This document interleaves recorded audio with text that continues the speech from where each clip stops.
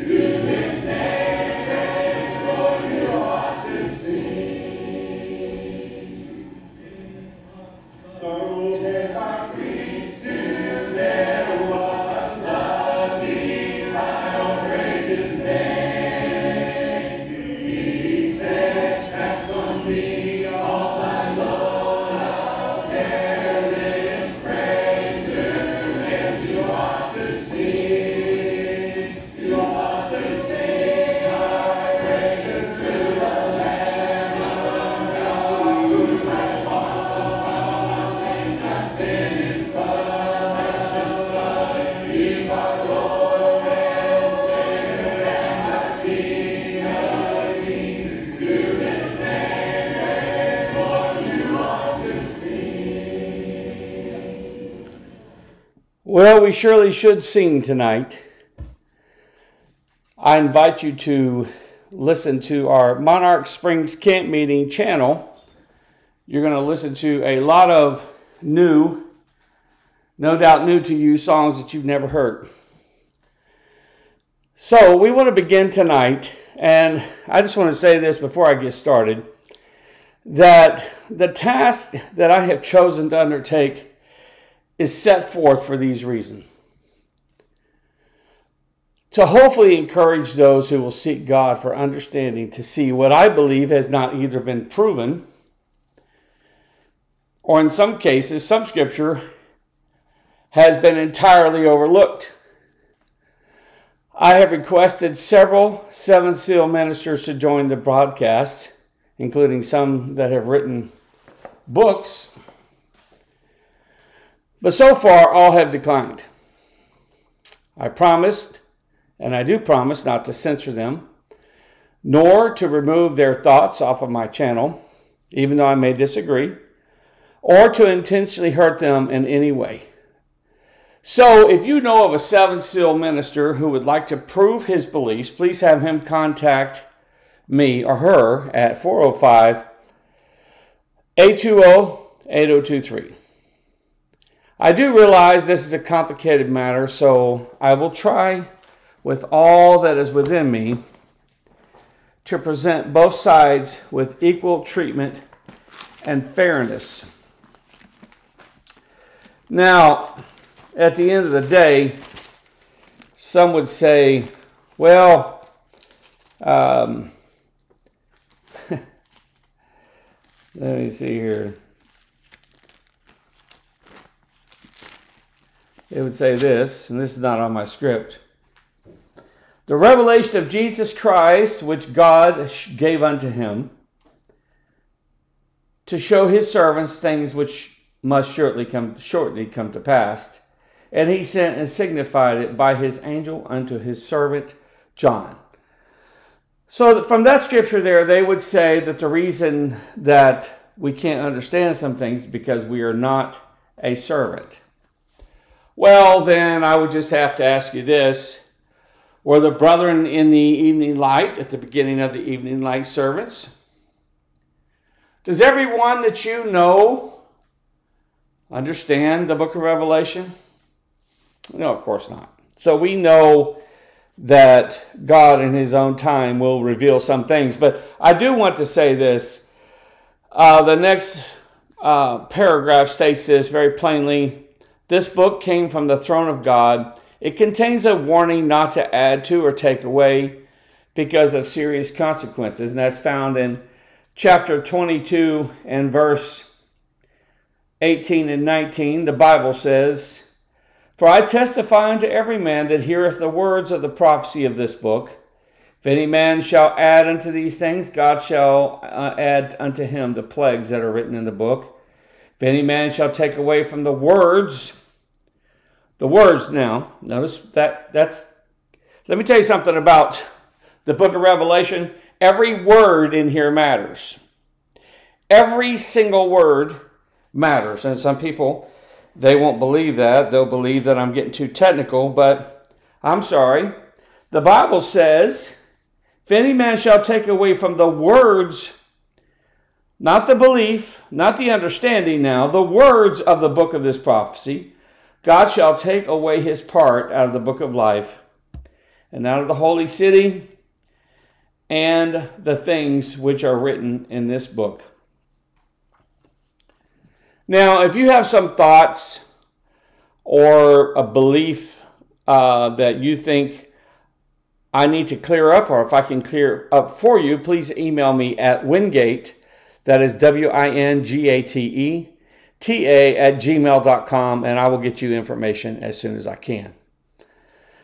Now, it's obvious. I mean, if you take a look at even Brother Smith's book, I believe it's like 400 pages or so. So I can't take everything that he said, neither can I take everything the Seven Seals said. What I tried to do in this prospect was to take it verse by verse and find what they said about the verse, if they said anything, and then compare it to what Brother Smith said. And then what we're going to see is, did they try to prove it by the scripture? I want you to think of something before we get into this. The Bible says that, and I'm getting way off script here, but that's okay. The Bible says John said, chapter 5, verse 2, and I saw a strong angel proclaiming with a loud voice, who is worthy, I should say, to open the book. Now, that's an interesting statement because at this time, Brother John had been an apostle for at least 70 years, maybe 65 years or so. This was AD 95. He would have gotten saved around, I don't know, AD 30 or so. So I'm estimating here, 65 years. So this worthy must not be talking about salvation. Now, these are my words. This isn't part of Brother Smith or them. I'm only saying this to make a point. It seems that there was a big deal made about this, and no man in heaven nor in earth, neither under the earth, was able to open the book. Neither to look thereon. They couldn't even look at the book. But we see here in chapter 5 and 5, it says, and one of the elders said unto me, weep not. Behold, the Lion of the tribe of Judah, the root of David, hath prevailed to open the book and to loose the 7 seals. And that Lion of the tribe of Judah is Jesus Christ, the Lamb. And we see that in the next verse. Stood a lamb as it had been slain, having 7 heads. And we'll get into all of that. But this was interesting to me because we know that Jesus, when he left, he told his disciples, I'm going to send you another comforter. He's going to lead and guide you into all truth.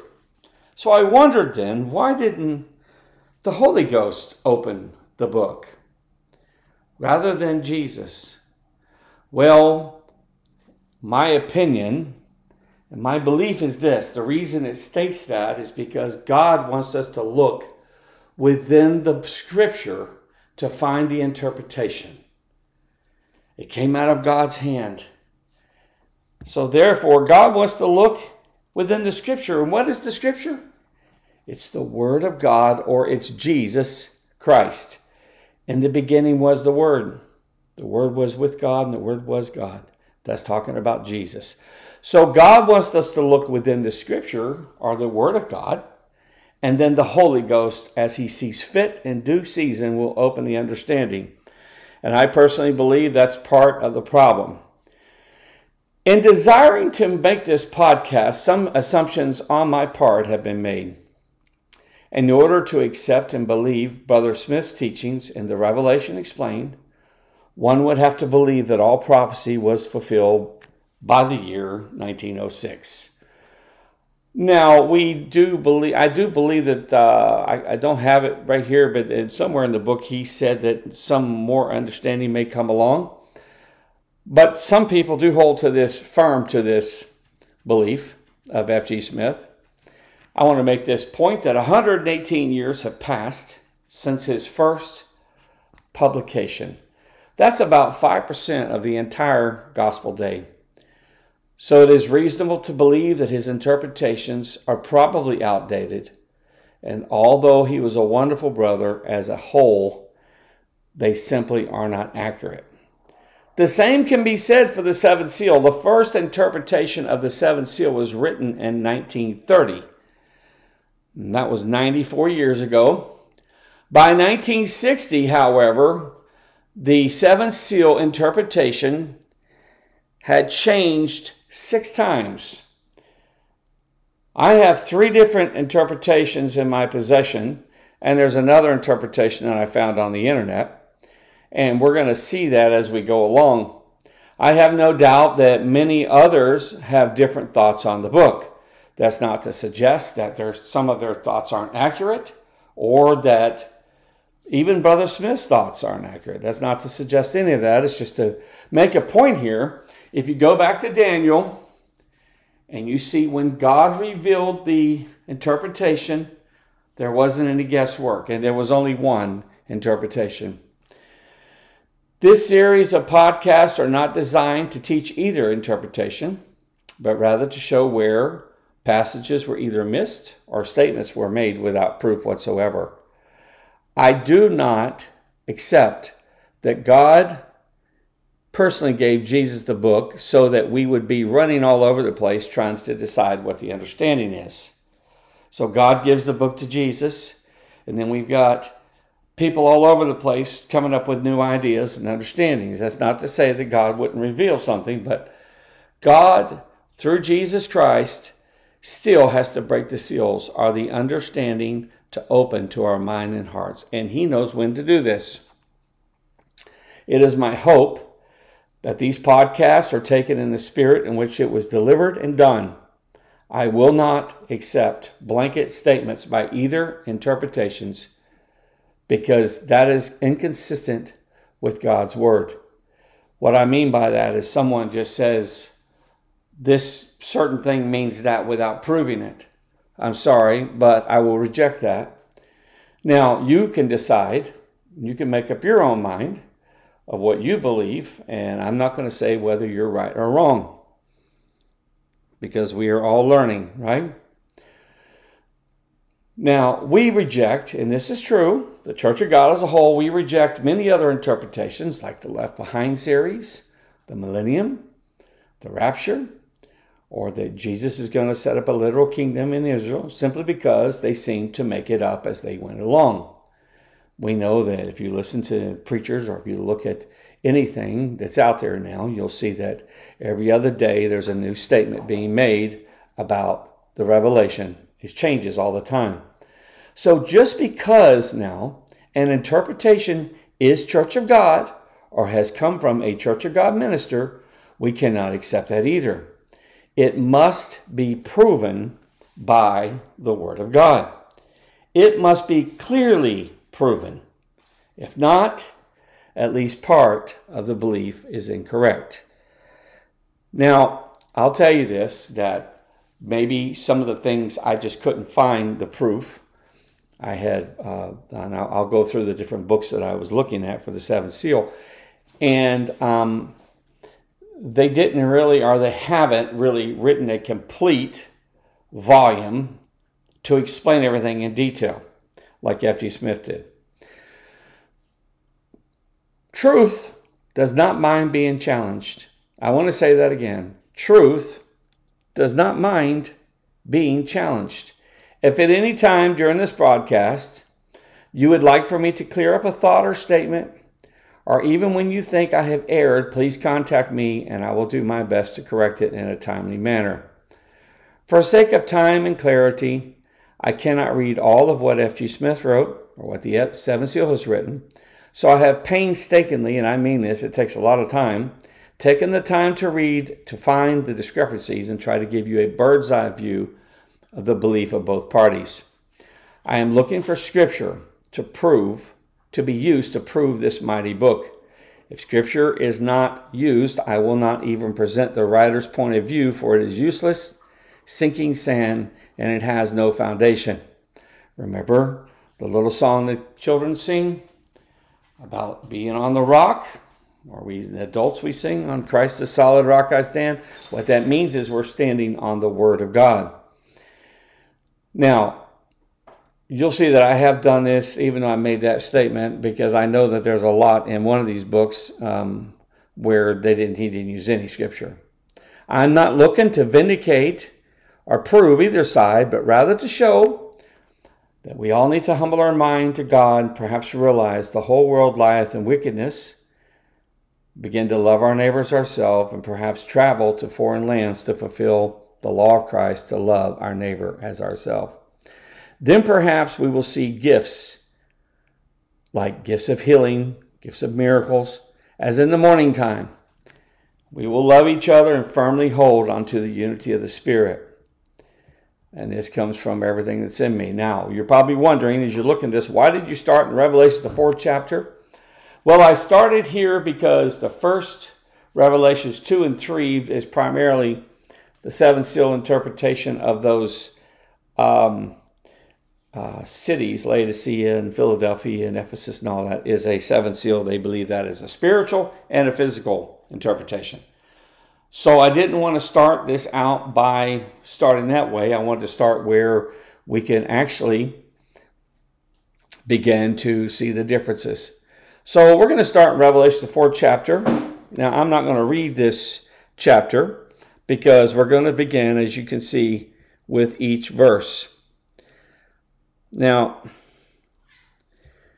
Revelation 4, it says, "After this I looked, and behold, a door opened in heaven, and the first voice which I heard, as it were of a trumpet, talking with me, which said, Come up hither, and I will show thee things which must be hereafter. And immediately I was in the Spirit, and behold, a throne was set in heaven. One sat on the throne. He that sat was to look upon like a jasper and sardine stone, and there was a rainbow about the throne, in sight like unto an emerald. Round about the throne were 24 seats, and upon the seats I saw 24 elders sitting, clothed in white raiment, and they had on their heads crowns of gold. And out of the throne proceedeth lightnings, thunderings, and voices. And there were 7 lamps of God, lamps of fire, burning before the throne, which are the 7 spirits of God. And before the throne there was a sea of glass like unto crystal. And in the midst of the throne and round about the throne were 4 beasts, full of eyes before and behind. And the first beast was like a lion, and the second beast was like a calf. And the third beast had the face of a man, and the fourth beast was like a flying eagle. And the 4 beasts had each of them 6 wings about him, and they were full of eyes within, and they rest not day and night, saying, Holy, holy, holy, Lord God Almighty, which was, and is to come. And when those beasts give glory and honor,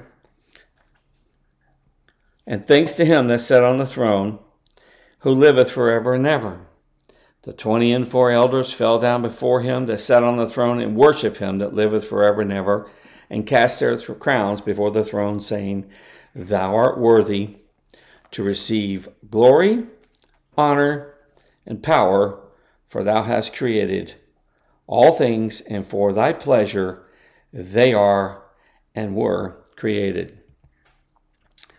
It is probable, now this is F.T. Smith, I'm going to substitute this word for apocalypse for revelation, okay? And there's no reason for that word. That the revelation was communicated to John in parts, or consisted of a series of symbolic visions.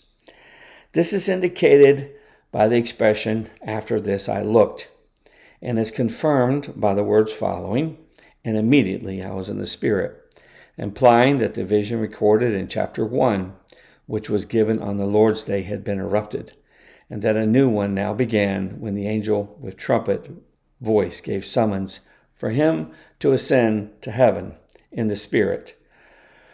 Or, as he said, under the influence of the spirit of prophecy, to behold the events of the future passing before him as a vast moving picture.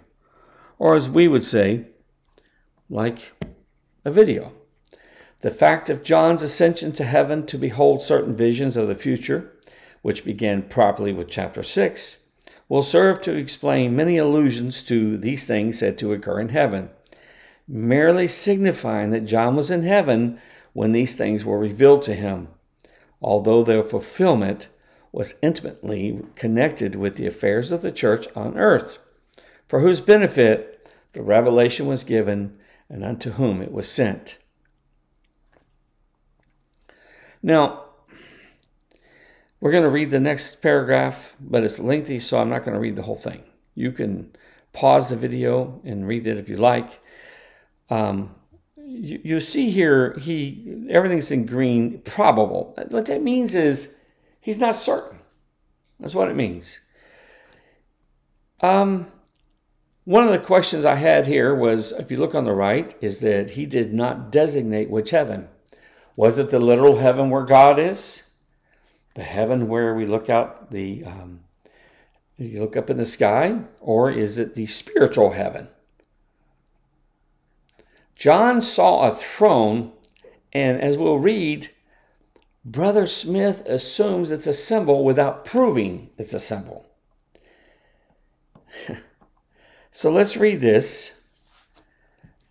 When the apostle ascended through the door that had been opened unto him, The first object that met his vision and absorbed his soul was a throne, with the Almighty seated upon it, around whom all the inhabitants of heaven were assembled.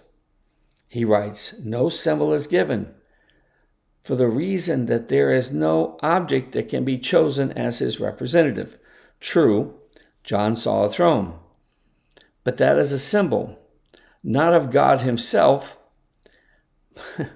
but of supreme power and authority. One was seated upon the throne, separate from the throne itself. It is not said that a jasper or sardine stone was seated thereupon, for that would be to make such an object the representative of God. But he that sat on the throne was to look upon like jasper. The jasper mentioned was, in all probability, the diamond, as is described in chapter 21:11. This description naturally suggests the vestments of a great monarch in position and power of authority upon his throne. The main idea then, as here expressed, is that the appearance of the Almighty was so inexpressively glorious that it could have been likened to nothing except the beauty of the most resplendent gems. Now, let's go back to our comments on the right.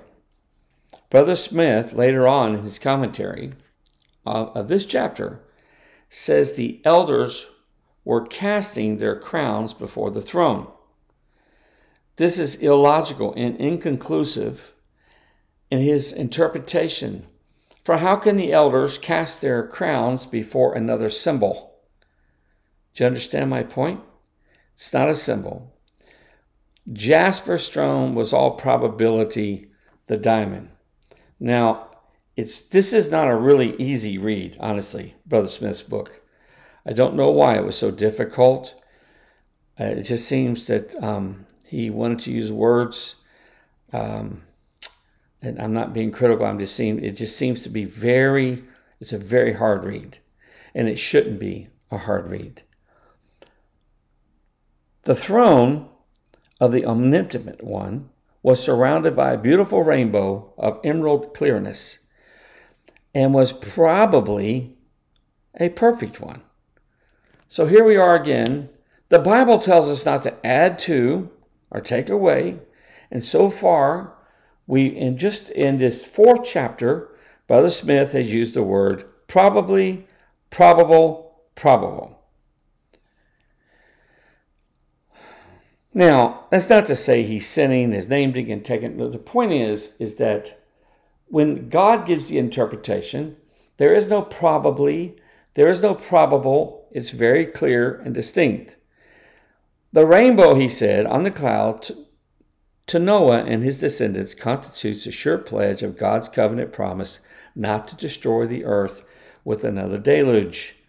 So also the bow surrounding the throne is a symbol of God's covenant favor with his people eternally. Now, here we are again. I don't know how to say this, but it would have been nice if he would have had a scripture to prove that. I know he's using logic, and I understand that. But that's what everyone does, and that's how we get all of these different interpretations.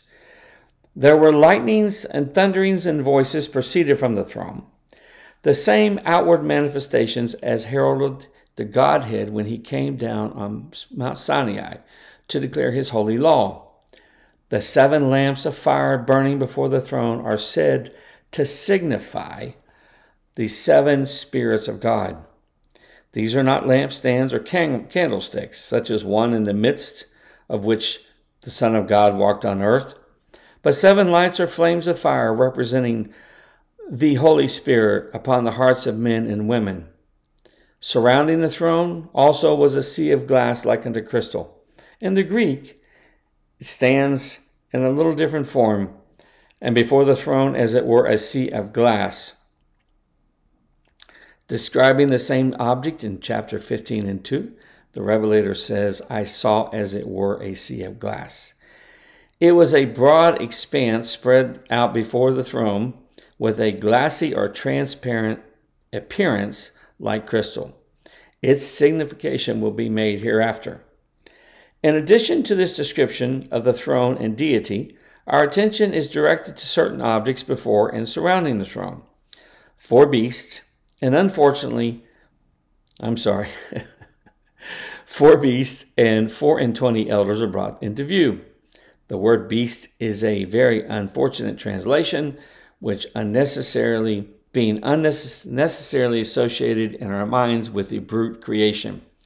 It is not the word therion, which in 35 instances in the Apocalypse is translated beast, denoting an animal of wild disposition, but the word zoon, which signifies a living creature, and is thus rendered by many of the translators of the New Testament. Their being full of eyes signifies sleepless vigilance and superior intelligence and discernment. The chief description given of the first living creature is that it was like a lion. It is stated not that the creature was a lion, but that it was like a lion. It possessed some peculiar characteristics of the lion, namely strength and courage. The second living creature, like a calf, or more properly, the ox, is symbolic of sacrifice or of patient labor. The third, with the face of a man, denotes reason, while the fourth, like a flying eagle, is the emblem of swiftness and far-sighted vision. Now, he made some assumptions, and believe it or not,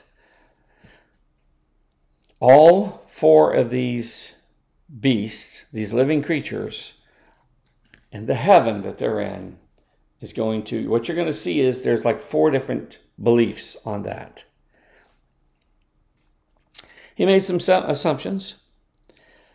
7 lamps of fire are said to signify the 7 spirits of God, or the operation of the Holy Ghost. Now, I'll say this. I do believe that. I wish he would have proven it. Because, see, if we don't prove things, then guess what? We're no different than any other person interpreting the revelation. My belief, friend, is just as good as yours, and yours is just as good as mine, unless we use the Bible to prove it. And that goes with anything that we do. The lion possesses strength and courage. Well, we know it does. And what he's saying is these are the 2, it's his belief that these are the 2 things that that beast or that new creature signifies. The calf, an ox, a symbol of sacrifice and labor. The face of a man denotes reason. Flying eagle denotes swiftness and far-sighted vision. He shows that the word beast actually means living creature, and I do believe that. But the peculiar qualities thus symbolized are possessed by the 4 living creatures themselves. And what do they represent? To whom are the 4 living creatures referred? They are particularly distinguished from the angelic throne. In the 9th verse of the following chapter, the elders and the living creatures represent themselves as the host of people redeemed by the blood of Christ out of every kindred and tongue and people and nation. This is important, these next 2 slides. The above-mentioned characteristics, then, are the peculiar possession of God's people, power and courage to attack all enemies to gain the victory, a spirit of perseverance and patiently laboring for Christ, and a willingness to sacrifice their lives if necessary. For the glory of God, ability to receive the knowledge of the truth, that they may understand the will of God in Christ Jesus concerning them, and power and willingness to obey instantly when able to discern spiritual things, rising above the things of earth and the trials and persecutions of life, soaring away to loftier heights, than to bask continually in the blessed sunlight of God's eternal presence. Why was it necessary, he asked, that the redeemed company of God's people should be represented by 4 living creatures? He says, doubtless, because it would probably have been very difficult to select any one creature combining all the characteristics desired to represent God's people of all ages. Okay. Now, what he's going to say here is very important. Okay? Because we're going to get back to this in a little bit. He's saying here that these four living creatures represented God's people, are the characteristics of God's people of all ages. It is also a significant fact that all the people of God on earth were included in four great dispensations: antediluvian, postdiluvian, Mosaic, and Christian. Although it is not certain that four living creatures were selected for the special purpose of showing the number of dispensations, however, this division of time is well established in the Bible. Peter reckons a new world beginning with Noah, 2 Peter 3, 6 through 7, stating that the old world had been destroyed. 2 Peter 2 and 5, God came down from Mount Sinai and delivered the old covenant, thus marking a distinct dispensation, while Jesus Christ established a new covenant and ushered in the fourth and last dispensation. See Hebrews 12, 18 through 24. Under the first dispensation, Abel, by faith, offered unto God an excellent sacrifice. Men began to call upon the name of the Lord, Genesis 4:26. Enoch walked with God and was translated that he should not see death, while Noah, a preacher of righteousness, was perfect in his generation and condemned the world by his preaching and obedience. The second dispensation was grace with Father Abraham, or faithful Abraham, who staggered not at the promise of God through unbelief, but was strong in faith, from which circumstance he was called the friend of God and justly received the title Father of the Faithful. In his footsteps followed Isaac, Jacob, Joseph, and Moses. The law age contains the names of many illustrious prophets of God, and the New Testament era abounds with brilliant examples of faith and devotion. Now, there's some good points here. The 9th verse of the following chapter. The elders and the living creatures represent themselves as a host, a people redeemed by the blood of Christ out of every kindred, tongue, people, and nation. And I have it here. And they sang a new song, saying, Thou art worthy to take the book and to open the seals, for thou wast slain and hast redeemed us to God by thy blood out of every kindred and tongue, people, and nation, and hast made us unto our God kings and priests, and we shall reign on the earth. And I beheld, and I heard the voice of many angels round about the throne, the beast and the elect elders, and the number of them was 10,000 times 10,000s and thousands of thousands. Now, here he contradicts verse 1. Come up hither, and I will show you the things which must be hereafter, by applying these four beasts for all time. Okay? The Bible says, verse 1, Come up hither, and I will show these things which must be hereafter. And then he applies it for all the redeemed of all ages. Okay? So I'm just wondering, can that be? So this entire paragraph should be excluded from any interpretation of the book of Revelation, because he was shown things which must come hereafter. This is all Brother Smith now. The ministry of John the Baptist cannot be said to form another dispensation because of its short duration. He preceded Christ by 6 months. Let's jump down to the green. Also, John's work, according to the evangelist, marks the beginning of the gospel dispensation, Mark 1, 1 through 4, from which time the kingdom of God is preached and every man presseth into it. Now, let's read the next paragraph. It was by virtue of the future atonement work of Christ that any were enabled to enjoy God's favor in the Old Testament times.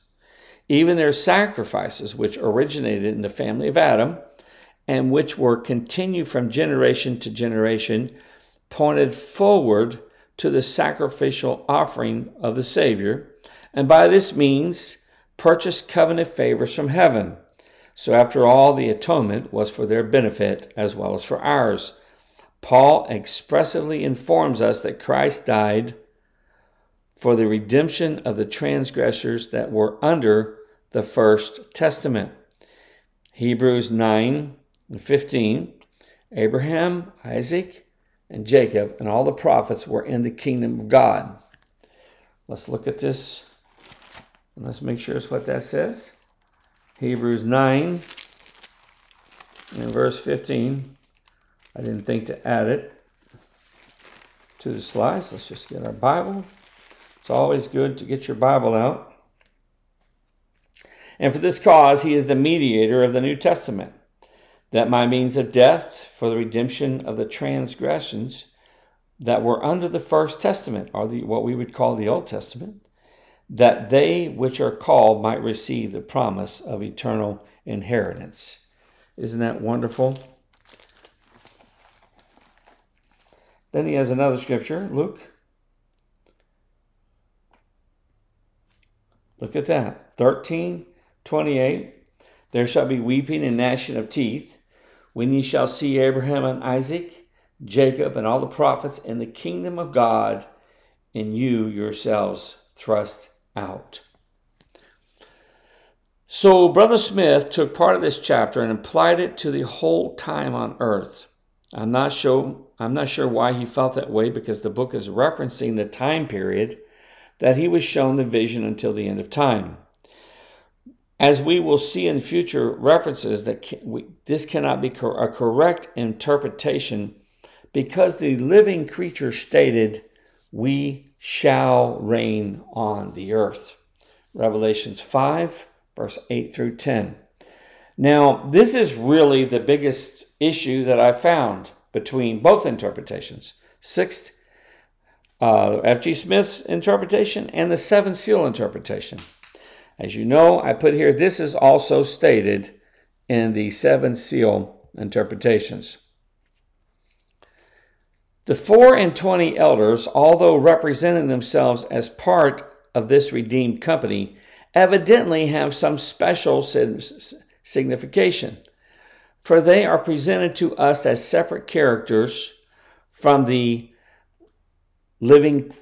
four living creatures. Who are they? Undoubtedly, they represent the ministers of God. The number 24 also signifies perfection or completeness. Now, that statement there, I've heard that said about the number 7, this and that. I don't know where that comes from. If somebody can find that in the Bible for me, I would appreciate it, because I didn't make that in my notes over here, negative points, but I honestly don't know how you can make a statement like that. They represent the ministers of God. That is true. I do believe that. But why do we have to say the number 24 also signifies perfection?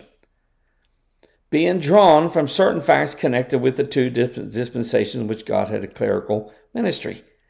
The natural head of the tribes of Israel were 12, while the spiritual head of the Christian church are the 12 apostles. Okay, so 12 and 12 is 24. Does that mean that's a number that signifies perfection? Well, you'll have to answer that question. Brother Tommy, why are you saying that? Why it seems like you're picking? Well, you're going to see I'm going to do this to the 7 seal too. It's not a one-sided thing.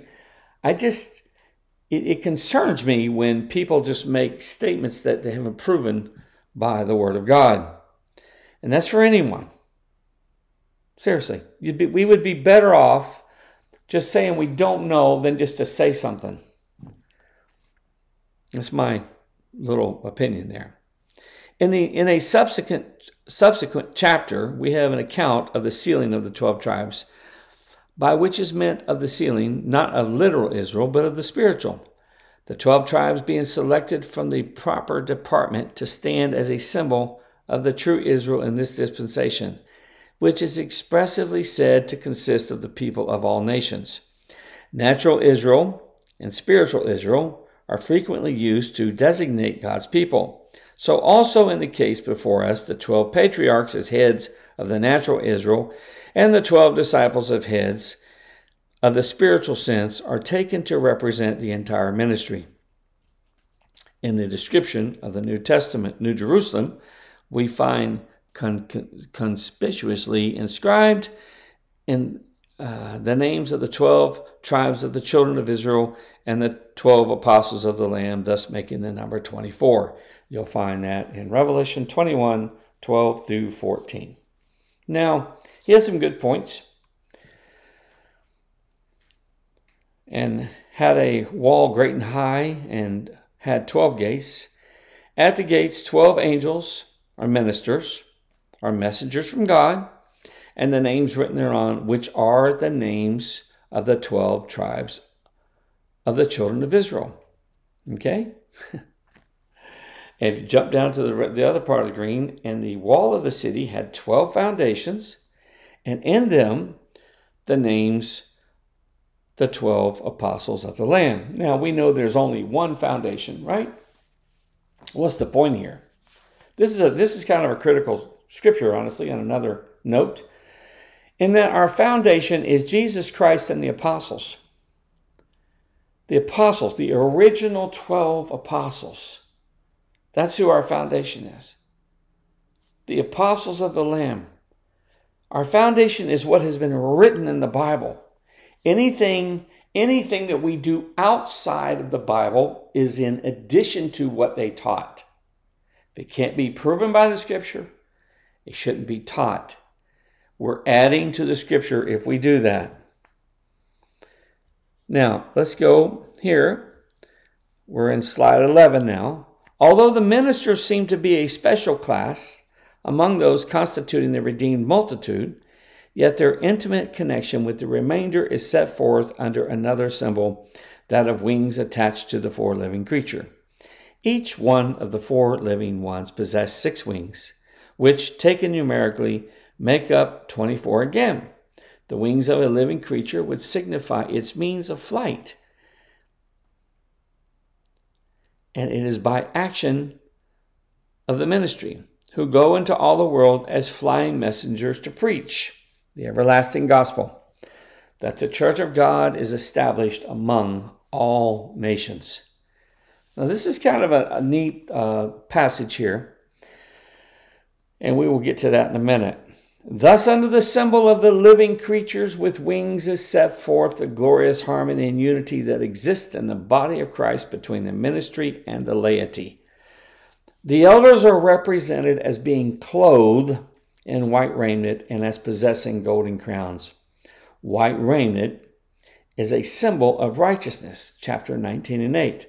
Now, I love this, and I'm making, you notice I'm highlighting when he uses the word symbol, because what we're going to find out is our dear brother actually proves this, Revelation 19 and 8, while crowns represent special power and authority. God's ministers possess both. They are made righteous through the blood of the everlasting covenant and are given power over all of the enemy and authority to heal the sick and cast out devils.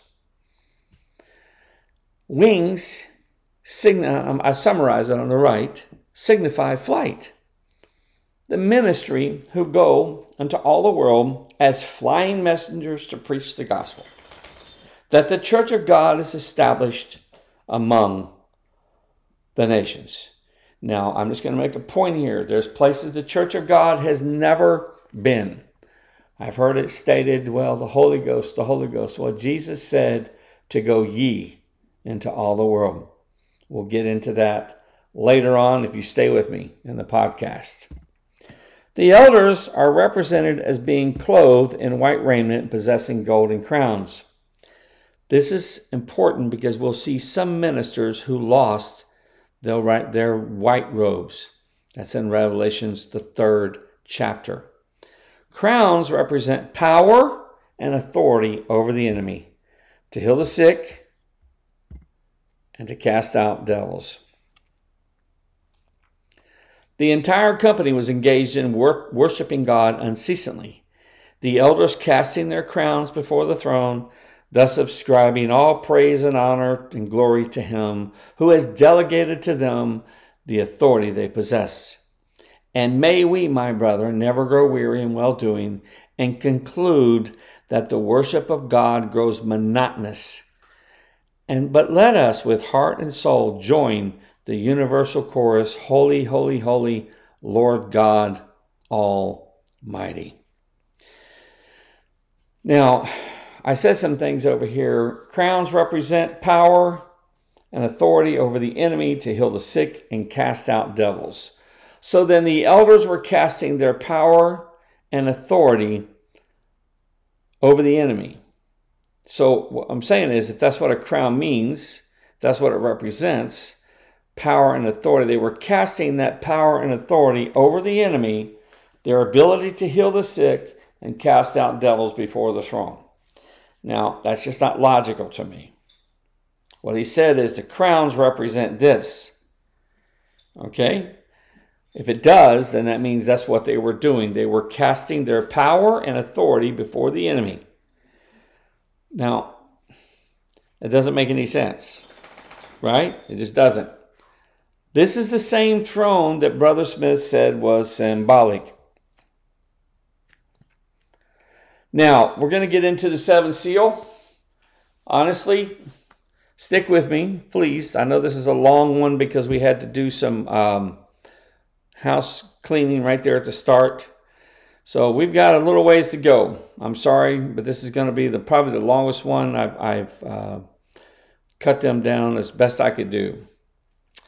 Study guide. This is by Nathan Barth, and I have his book. It is called Study Guide on Revelation. And Nathan is a nice guy, very nice guy. I have communicated with him throughout the course of this, trying to get some information from him. And this is where he actually went verse by verse. And then I'm not going to do this in the future because it's just too much work, but I used 4 different interpretations to try to figure out what was believed by some in the seventh seal. Verse 1 and 2, after this I looked, and behold, a door was open in heaven. The first voice which I heard, as it were of a trumpet talking with me, which said, Come up hither, and I will show you the things which must be hereafter. And immediately I was in the Spirit, and behold, a throne was set in heaven, and one sat on the throne. Nathan Barth says the first voice is Christ speaking to John, Revelations 1 and 10. I was in the Spirit on the Lord's day, and behind me a great voice as of a trumpet saying, I'm an Alpha and Omega, the first and the last. One set on the throne is God, the first person of the Godhead. Now there's another book called the Seventh Seal, called the Book of Revelation Explained, Volume 2 by Earl Borders. John saw a door representing an access or opportunity. Jesus said in John 10 and 9, I am the door. Certainly he is not literally a door, but he merely meant, I am the access or the mode of entrance. When Paul prayed for a door of utterance, he was crying for an opportunity for access to a people. Remember, this vision is figurative. So here in Revelation 4 and 1, John saw an opportunity made available. What was this opportunity for? Well, where was this? The book 8, the Book of Revelation Explained, Volume 2, Opportunity. Verse 1 goes on to say it was in heaven, letting us know that this scene took place in an exalted position or spiritual position. Now, he quotes Ephesians 2 and 6. So let's look at that real quick.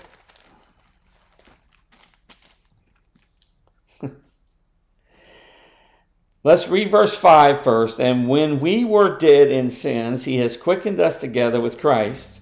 By grace ye are saved, and has raised us up together and made us sit together in heavenly places in Christ Jesus. So what this brother is saying is that this heaven is the spiritual heaven that we sit in. Like when we go to church or when you're praying. I'll have to lead you to decide. Let's read over on the right. We see as a voice as a trumpet that said, "Come up and see." Now, a trumpet is very loud. I don't know if you've ever tried to play one. You can't play it soft. They have a mute on a trumpet, but even then it's loud. It's not loud as a trumpet, but I'm telling you, this was pretty loud. Come and see. Jesus wanted to show him things which must be hereafter. So I ask you a few questions. Which heaven is it? I'm assuming, I hate to use that word, but I believe that Brother Nathan Barth would believe that this is the heaven where God is, because that's where the throne of God, and he says that the one sat on the throne, which is God. So that has to be the heaven where God is. Brother Borders states that it is a spiritual heaven rather than the heaven where God is. And that's what he says here. Hang on, it gets better. Now, this verse here, verse 3, I'm going to bypass because it seems that they are in alignment pretty much with what Brother Smith taught. Let's jump to verse 4 of chapter 4.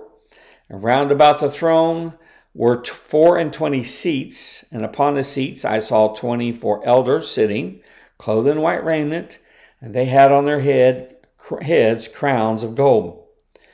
24 elders are the 12 tribes of Israel and the 12 apostles of the Lamb, which symbolizing the perfection of completeness of the New Testament Church of God. Now that just sounds exactly like what Brother F.G. Smith said. White raiment, we know, represents robes of righteousness. Crowns of gold, now he's saying here, which is different than Brother Smith, they are reigning with Christ. I wish he would have used a scripture with that. See, if you're trying to convince somebody of something, I would just like to notate this for everybody that's a minister that may or may not agree with what I'm doing here. But if you're going to try to prove something, you need to use the Bible. So it would have been nice if the brother would have said white raiment and then put the scripture. Yeah, it would have made the book longer, but who cares? The crown of gold means that they are reigning with Christ. See, because F.G. Smith said something totally different. So now we have to try to determine, okay, juggle which one is correct. Is it Brother Smith or is it Seventh Seal Nathan Barth's interpretation of the Seventh Seal? Let's see what Brother Earl Borders says. He speaks of the 24 elders, Revelation 4 and 4, 7 lamps, Revelation 4 and 5, a sea of glass, and 4 beasts. The Greek renders it as 4 living creatures. We know that from the other interpretation of the word zoon, I believe it was. All these are references to the Old Testament. These elders, figures of the ministry, were round about the throne. Okay? He says a true ministry is close to God, and they have an audience with God, that they hear the word of God at my mouth, Ezekiel 3 and 17. He writes this is foreign to modern thinking, but a true God-called man is going to hear and receive the truth before the people do. That's a mouthful right there. Let's go over to the next assumptions. All of these references to the Old Testament. Here, Brother Border states that the 24 elders are the ministry, and that they hear the word of God at his mouth. Now, I'll have to say this, and he might not be aware of this, but that is contrary to Deuteronomy, the 18th chapter, where Jesus was prophesied of that God would put his words in his mouth, and that he would only speak what he told him to say. Now, Brother Borders could have reworded that and said that the Holy Ghost would tell the minister what to say. But instead, he quoted Ezekiel 3 and 17.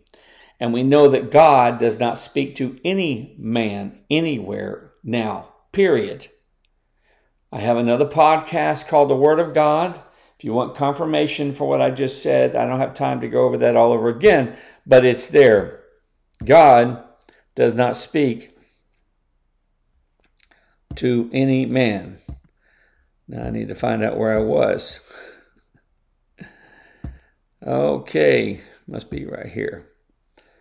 Okay. Let's go here and see what he says.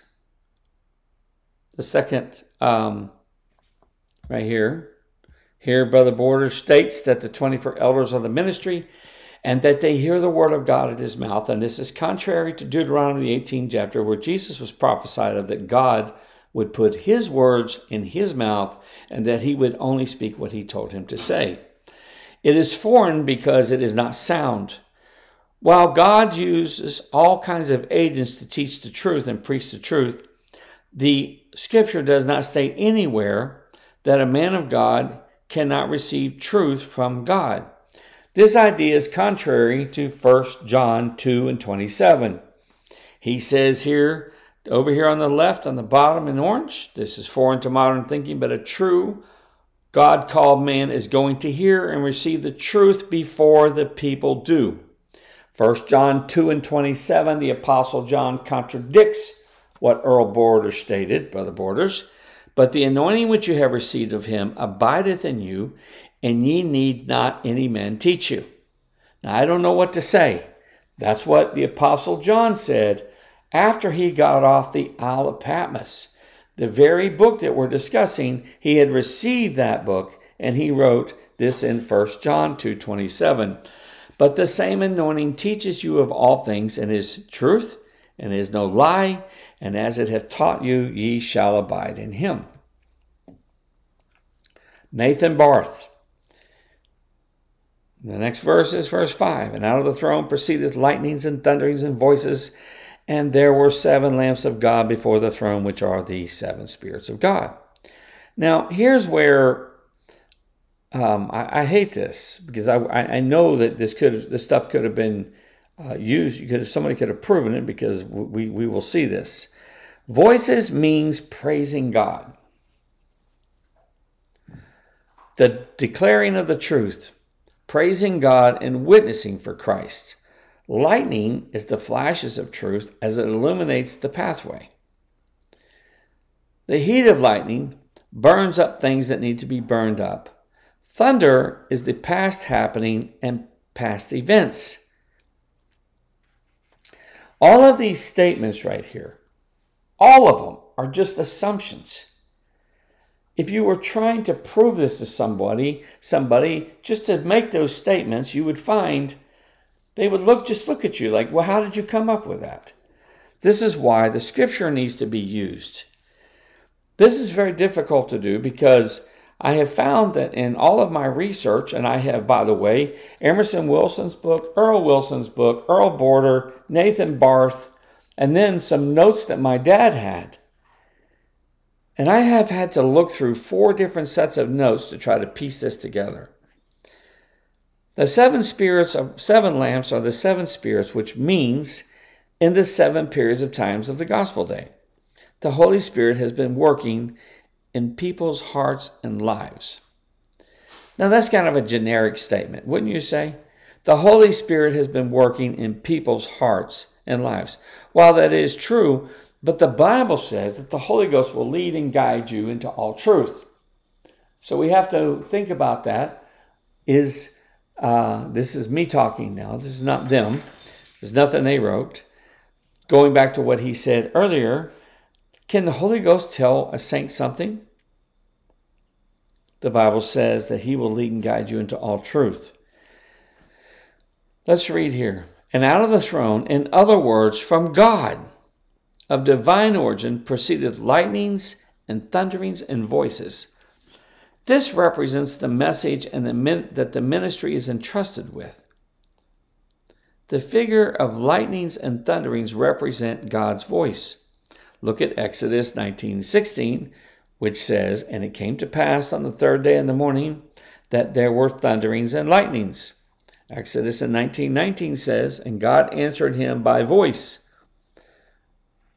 Job 37:4-5 declares, He thundereth with the voice of his excellency. God thundereth marvelously with his voice. John 12:28-29 says, And there came a voice from heaven, saying, I have glorified it, and will glorify it again. The people, therefore, that stood by and heard it, said that it thundered. Thunder is commanding. Sharp peals of thunder are arresting. They get your attention. The thundering spoken of in Revelation 4 and 5 are a picture of the ministry entrusted with a powerful, commanding, arresting message. With thunder comes lightning. Actually, lightning comes first, and then thunder. The entrance of thy words gives light. Psalms 119 and 130. When this message came from the voice of God, or the word of God is proclaimed, men gain light. They can see clearly what their understanding was dark to before. Paul said in Ephesians 4:18 that there are those who have had their understanding darkened. So if a lack of understanding is darkness, then light is gaining understanding. That's a good point. Thus the ministry is entrusted with a strong, commanding, powerful message which brings light or understanding to men. The sea of glass is the Word of God. I'm going to say this. This is disappointing to me as I'm reading this because we just have a blanket statement again. The sea of glass is the Word of God. That is the ministry. I believe that some assumptions should be proven. For example, the seven spirits are in 7 periods of time. Perhaps we will see proof of that in a later chapter. Voices, Brother Nathan put, means praising God. This statement needed to be proved. I'm not stating that I agree or disagree. My point is, how are we any different from other interpretations if beliefs or our beliefs or your beliefs are not proven? Verse 6, Nathan Barth. And before the throne there was a sea of glass like unto crystal, and in the midst of the throne and round about the throne were 4 beasts full of eyes before and behind. He writes, the sea of glass is the Word of God. By understanding types and shadows, a person can achieve a better understanding of the Word of God. Under the gospel, the entire church is not only built upon a spiritual house, but it also a holy priesthood to offer up sacrifices acceptable to God by Jesus Christ, 1 Peter 2 and 5. And as the priests were required to wash their hands and their feet at the laver before entering into the tabernacle, so no one can now enter the greater and more perfect tabernacle of Christ without the washing of regeneration. Thus we will prove by the following facts. From first, the disciple Christ followed him in the regenerate state, Matthew 19:28. Second, regeneration is a washing. Titus 3 verse 5. Now, by what had they been washed or regenerated? By the washing of the water by the word. Third, the Lord himself answers and settles this question in John 15 and 3. Now you are clean through the word which I have spoken to you. He's also alluded to that laver as a figure of regeneration when he said, you are clean through the word. You have come to the laver or bath of regeneration. Emphatic dialogue, so translating Titus 3 and 5, and so passed into the holy place of the new covenant sanctuary. Like unto crystal means the word of God is very clear, but false religion or Babylon is built upon confusion. 1 Corinthians 14:33, for the God is not the author of confusion, but of peace, as in all the churches of the saints. Saints in the gospel day, standing on the word of God. The 4 beasts meaning saints of the gospel day. I'm trying to figure out where I read that at, but it must be from a different slide. But anyway, I'm going to go ahead and read it anyway. The 4 beasts meaning the saints of the gospel day, 4 full of eyes before and behind. It is assumptive and not clear to someone who has never heard this before. Revelation 4, 7 through 8. And the first beast was like a lion, and the second beast was like a calf, And the third beast had a face of a man, and the fourth beast was like a flying eagle. And the four beasts had each of them 6 wings about him. Now, just for the sake of time, we already know that the next paragraph is actually telling us that this living creatures, from the Greek, the word zoom. Why are they called creatures? He asked. And this is from Brother Earl Borders. 2 Corinthians 5:17 says, "Therefore, if any man be in Christ, he is a new creature or creation." Some may think that these are supernatural or celestial beings, but Ezekiel 1:5 said they had the likeness of a man. These living creatures represent people. To understand what type of people, look at the song they did sing in Revelation 5:7-9. "And he, Christ, came and took the book out of the right hand of him that sat upon the throne. And when he had taken the book, the 4 beasts and the 24 elders sung a new song, saying, Thou art worthy to take the book and open the seals thereof, for thou wast slain, and hast redeemed us to God by thy blood. So therefore these living creatures are those who have been redeemed by the blood, and are now new creatures or creations in Christ Jesus. They are not celestial beings, for celestial beings do not have the Spirit." Ezekiel 1, verse 12. This is the explanation from Brother Borders. These beasts or living creatures have been redeemed or brought back from a miserable life of sin by the shed blood of Jesus Christ. They are living creatures. They are not angels from heaven, because the angels cannot understand salvation, and they do desire to look into the things of God, but yet they do not know. Nathan Barth, Study Guide on Revelation, verse 7. "And the first beast was like unto a lion, and the second beast was like unto a calf, and the third beast had the face of a man, the fourth beast was like a flying eagle." Beasts are enemies to mankind. But these 4 represent 4 main aspects of the church in 7 periods of time. The 4 beasts are living creatures representing the saints in the gospel day. Okay. Now, this is a little different from Brother Smith. Has them from all creation, from the beginning of time. All the redeemed are up in heaven, and that's what this is. Brother Borders also believes, I believe he believes the same thing. So this is a little different. He says that the 4 living creatures are representing the saints in the gospel day, which would be from John the Baptist all the way to the end of time. Okay? The first beast was like a lion, is showing the militant phase of the church. Now we have a different viewpoint here. A militant phase of the church. Many are aware that the character of the lion is mighty and courageous. One quality of the church is divine power. God gives the church the strength to stand the pressure of temptations, persecutions, afflictions, and have the courage not to run from the battlefield. The church was born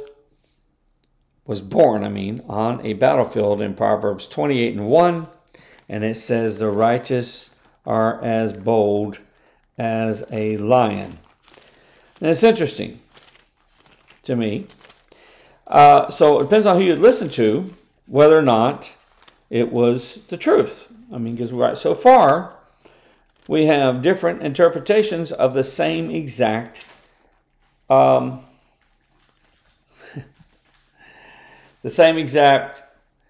scripture reading.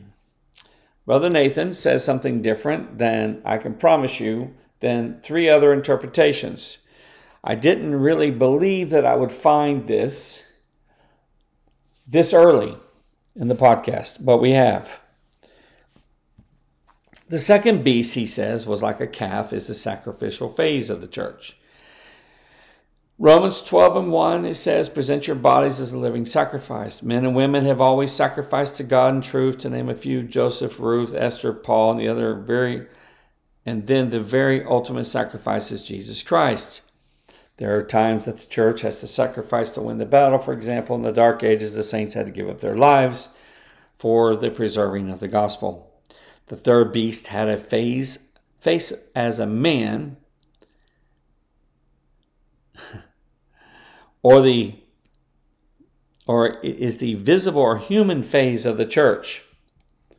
I mean, that would make sense, that it would be human if it had the face of a man. He writes here, God has always had a man or woman to stand up for the gospel, to proclaim it and defend it. Matthew 5:13-17 says, the saints are the light of the world and the salt of the earth. The church has a visible face with a visible assembly, along with a visible place of worship, and have visible unity. God reveals himself through men and women that have been redeemed and saved from a life of sin. Philippians 2:5, that you may be blameless and harmless, the sons of God, without rebuke, in the midst of a crooked, perverse nation, among whom ye shine as lights in the world. The fourth beast was like a flying eagle. It's showing the church flying high above all forms of discouragement and all the confusion of false religion. God has always enabled the church to rise above its darkest days. This is interesting. This is a very interesting statement, because we know that the church of God had to come out of Babylon. He said, come out of her, my people. So I don't know that that could be an accurate statement, that the church of God flew high above all, well, maybe all forms of discouragement, but confusion of false religion, they were in it. They didn't know they were, but they were in it. Assumptions. I'm sorry, I told you I wasn't going to give you my opinion, and I should have kept my mouth shut, so forgive me. Assumptions. These four living creatures represent four main aspects of the church in 7 periods of time. These are assumptions. Now, I say they're assumption because it has to be proven. Other 7 seal interpretations state that these 4 living creatures represent the saved from the beginning of time.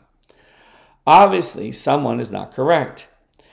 We cannot accept just that's what we were always taught or whatever. It must be proven.